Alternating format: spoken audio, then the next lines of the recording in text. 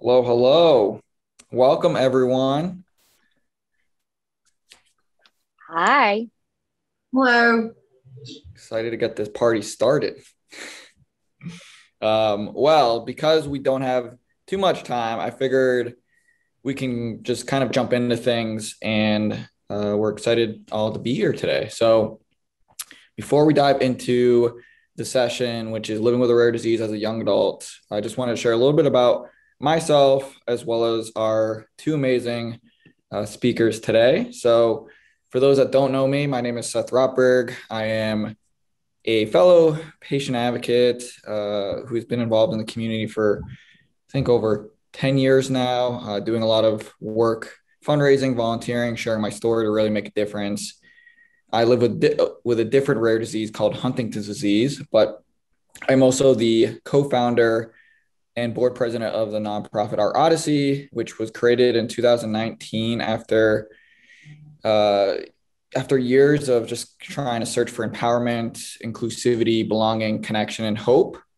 And we're a nonprofit that provides year-round social emotional support to young adults, mainly 18 to 35. We're a little bit lenient on the older side, but providing year-round support for young adults impacted by a rare chronic community, really providing a space for young adults to connect, learn, and build a network with others who just simply understand what they're going through.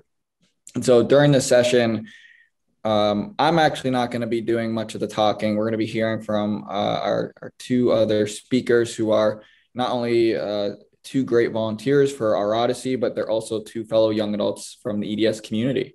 And so they're going to share a little bit about their personal experiences, what it's like being a young adult impacted by a rare disease, and we'll just kind of jump into it. But before that, I will share a little bit about them. So bear with me because I know them personally, but also want to highlight some of the great work that they're doing. As Marcelle and Emily are like, oh boy, what is he gonna say?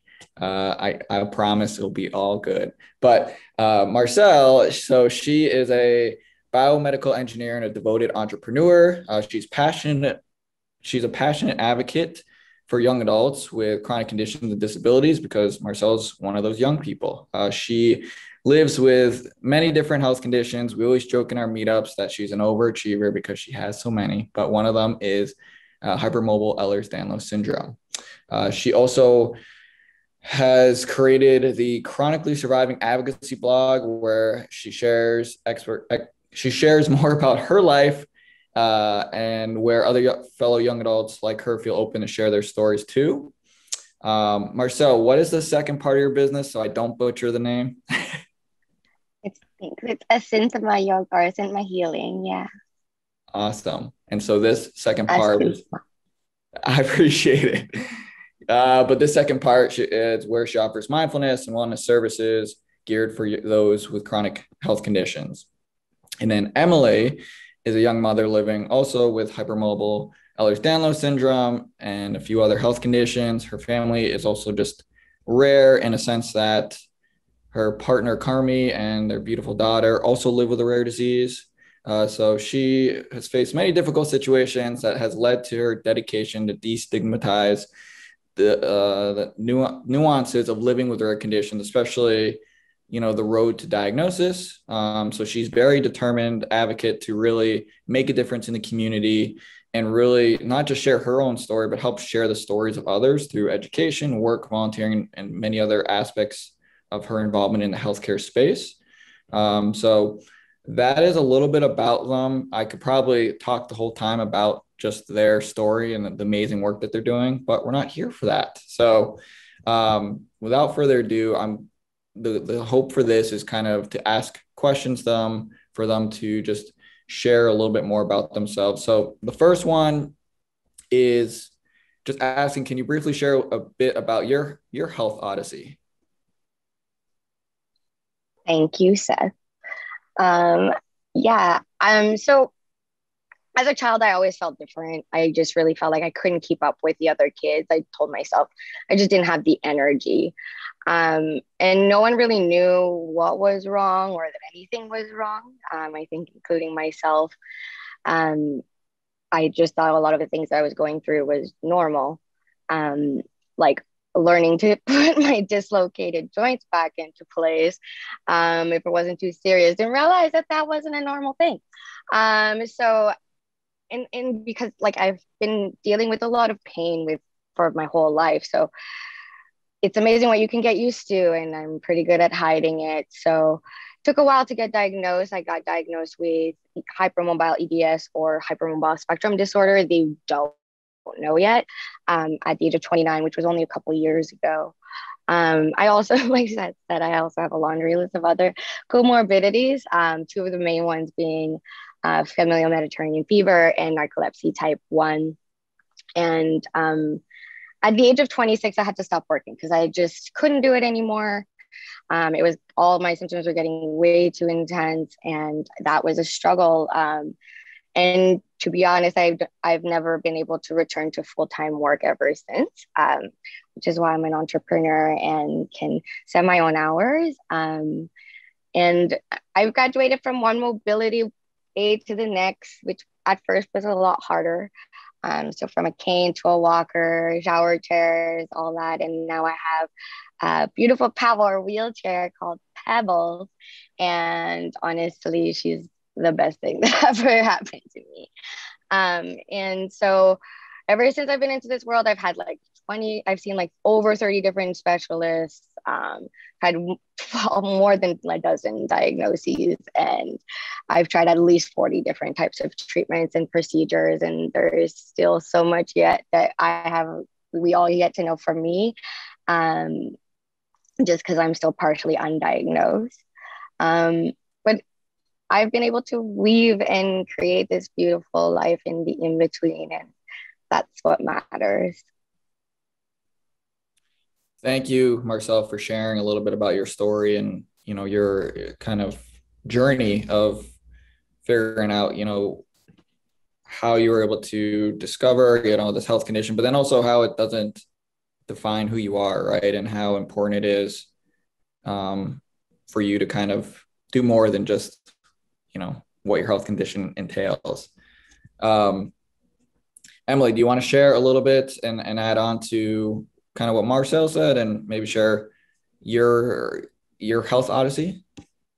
Yeah, I know we're tight on time. So my story is so much similar to Marcelle's. Even the ages and diagnoses, there's really only a couple of differences. I had to stop working around the same age, full time. I had to go through many of the same diagnostic odysseys as she did, and still continue to do so.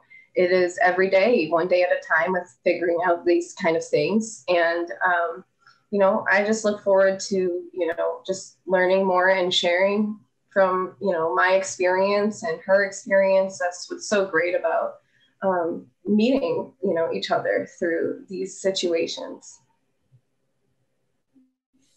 Yes. I mean, it's so important, where who would have thought that the three of us would be speaking at a conference like this, but we were able to find one another through support.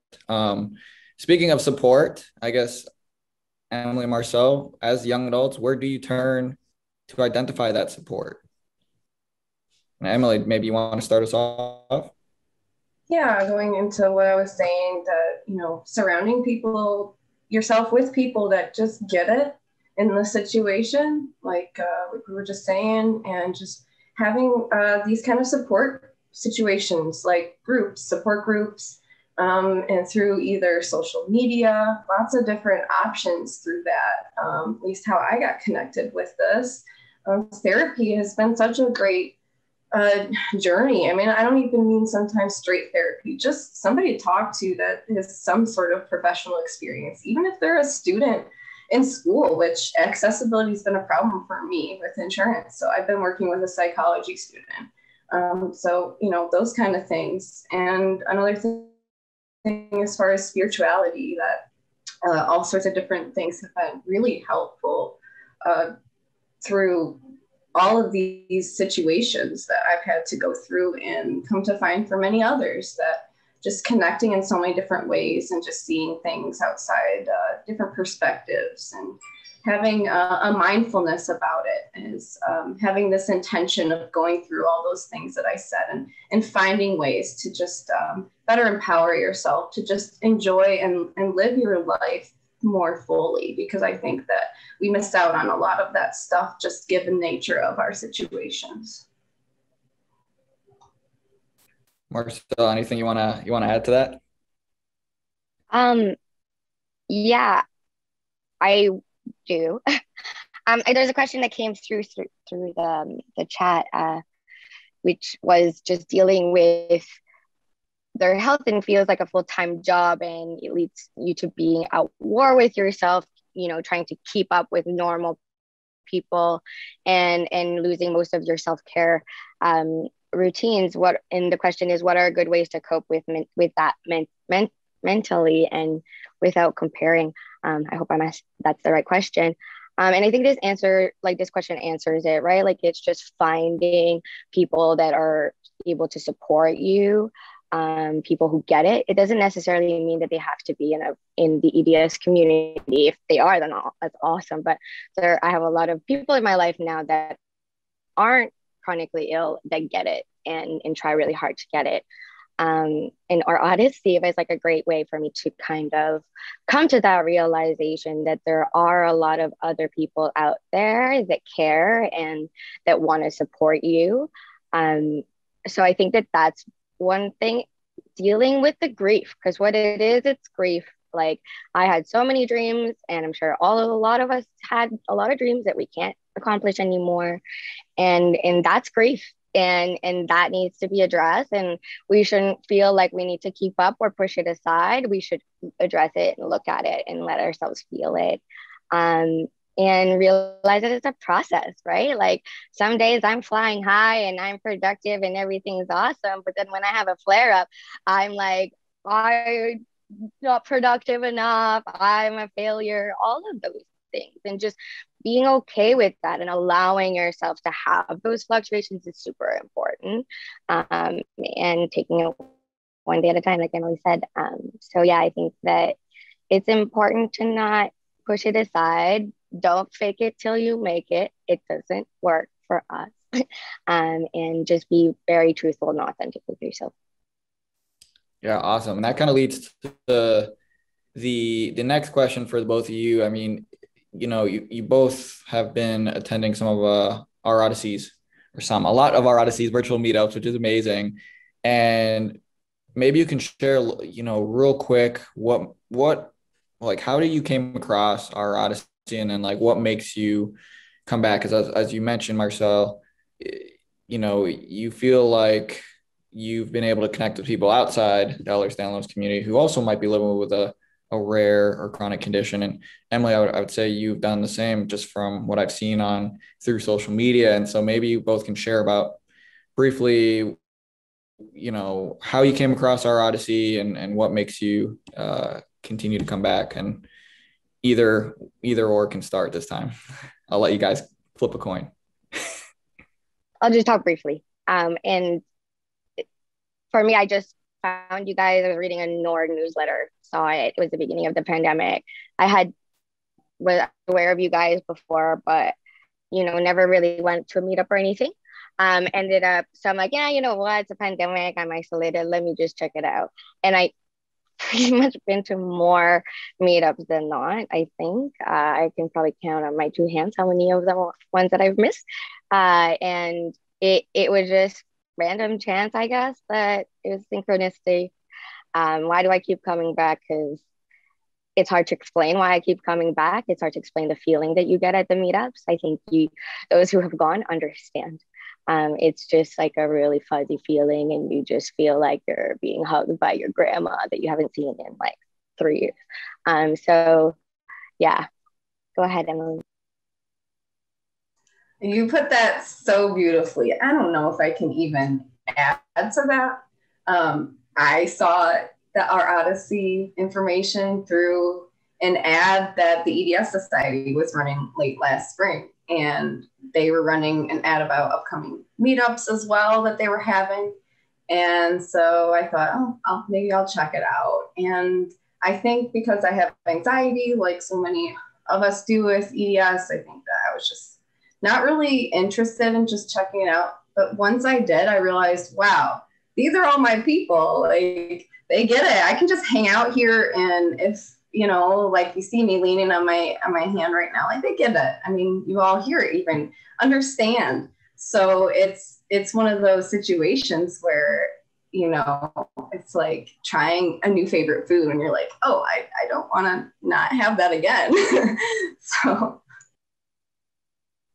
Yeah, no, and I appreciate, you know, that you both continue to come back and enjoying us and many other young adults, because I think what's interesting, what I've seen, right, is that people attend and they're kind of like, okay, I'm going to kind of be in the background. I may not share as much at first. And I felt like with both of you, you did share, but I feel like as you continue to get more comfortable, right, now you're like what I would say more leadership type roles where you're helping encouraging others to share their story. And so it's great to see that. And I think it's an important message for many people here, is saying you don't need to find something and feel like you have to share everything that first time you meet someone, right? You know, take time, and eventually it could turn into other leadership opportunities where you're going from like being behind the scenes to then kind of leading these and taking initiative. So I do appreciate both of you continuing to come back.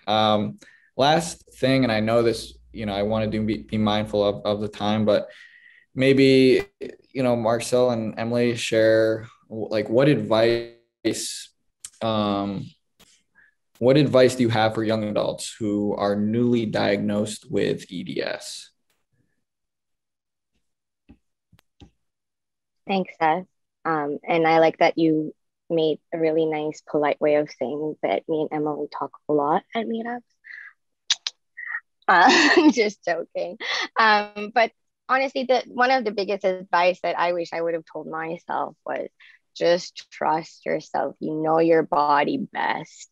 You've been in your body with your body from the beginning. So just really have a lot of faith in your body. Find doctors that care and that you can trust. And sometimes that's easier said than done. And if you haven't found people who get it, keep searching, because they're out there.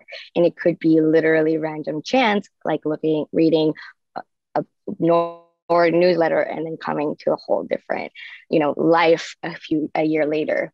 I would also say educate yourself. As a biomedical engineer, I do have a little bit of a medical background. So for me, it came a little bit more easily to, you know, look at research and see what's out there. But that doesn't mean that if you don't have the, you know, the educational background, that you can't do it. You can totally do it. So just do whatever as much as you can. And learn to have strong boundaries, you know, like in every aspect of life. I know maybe spoon theory is probably overused in our community, but it's important, right?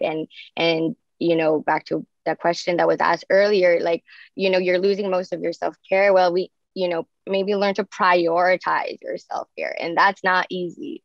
It's not easy in this fast world, right?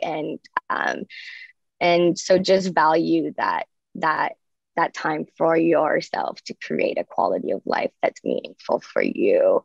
And another thing is, and I've learned this through our Odyssey meetings, like recently, learn to explain your symptoms at like a fifth grade level. You know, we always talk like hypermobile EDS, vascular EDS, but like, you know, we never talk about, yo, my joints are super bendy and I dislocate a finger when I'm taking a nap. You know, like learn to do that. That's what I would say. For me, it's been really fun to try to challenge myself to explain it with less medical terms and more layman's terms. Couldn't agree more. And definitely, it's tough, right, to really like try to break it down, especially it's like when you're talking to someone new. But Emily, what about you? What type of advice would you provide a fellow young adult who just learned about their EDS diagnosis? Yeah, I agree wholeheartedly with Marcelle on everything that she's saying. That we do know our bodies best, but sometimes it's hard to explain exactly what's hurting, what condition's causing what, and sometimes just kind of explain it as if you would explain it to your neighbor's kid or something. Like, oh yeah, well, I know I can't play soccer with you or whatever is the situation. Who knows? I mean, explaining things to kids sometimes is easier in some ways because they are just more open-minded in many ways. They don't have the same biases from society and or not necessarily. So in a nutshell, right? But with that being said, just keep surrounding yourself with those kind of people that can understand, like once they kind of learn and get it, that they can, you know, help learn to respect us and our needs as much as we learn how to respect ourselves too, because that's such a big, important part of it is the ableism and internalized ableism aspect of how, just kind of what we talked about earlier about how we view ourselves and not how we're kind of hard on ourselves about trying to keep up with this world and that we're on our own timeline now and that's perfectly okay. Everyone's on their own timeline anyways. So and sometimes we forget those little, you know, simple things and it can be really hard dealing with the people that aren't as supportive. And it doesn't mean that your experience is any less valid. Some people, they just don't know how to help support people with complex medical conditions like ours and some of the things that we have to face. And sometimes they're just unwilling to learn. They might have whatever's going on their plate to deal with, and maybe they're just not getting the support they need. So they can't really, you know, give back what they're not getting either, because sometimes people just don't have room for that. And that's okay. And that's perfectly okay, because boundaries are important on both sides of it. So, you know, and you don't feel like you have to over explain yourself either, because that sometimes it happens naturally with this stuff, like feeling, wanting to be heard and listen to the situations of whatever is going on. And, you know, you just have to do your best and when dealing with all different types of people, especially the ones that are less supportive, and just continue to surround yourself with more people that are capable and willing to help.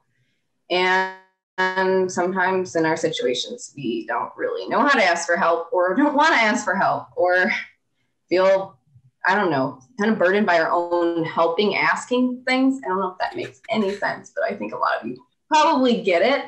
It's like, it's all wrapped up into one, like we're finding the fine line and the balance of all of that, to feel independent and also feel comfortable and empowered at the same time when receiving help. So, you know, sometimes somebody's just a click or a call away, and that can give you a peace of mind or comfort you need in the moment, just something like that. Absolutely. And I'm seeing all these questions coming in. I'm sure we could probably go another like 30 minutes if we had the time to just kind of go over the questions. But, you know, a few things that I will say is that if you want to, you know, follow up with us, feel free to, well, I will say on my behalf, feel free to reach out to myself. I don't want to speak for the other two, but it looks like they're giving a thumbs up. If it's easier just for generating questions, I'm going to put in the chat just the generic Our Odyssey email, and that way I can pass it along to Marcelle and Emily, so that way they can answer you guys directly. So it's just info@ourodyssey.org. I will say real quick, I saw someone ask, can you explain what Odyssey is? Is it a social media site? Am I spelling it correctly? You did spell it correctly. It is Our Odyssey. And the reason for that was because of the idea of an Odyssey is a journey, and it's not mine, it's not yours, it's ours. We're doing it together. It's a nonprofit organization. We've been around for only 2 years, so we're still, you know, growing. But it's been great, and it's been an amazing journey to just really connect young adults, and seeing that we want to provide year-round support to young adults to provide that sense of belonging, provide that connection, and try to decrease that isolation. So with that being said, I just want to, you know, thank everyone for allowing us to be here. I know we'll be back in a bit for a Q&A part. And with that being said, just thank you all again. And Emily and Marcelle, continue to advocate and keep up the great work in the community. Thanks, Seth, and thanks everyone for coming to our session.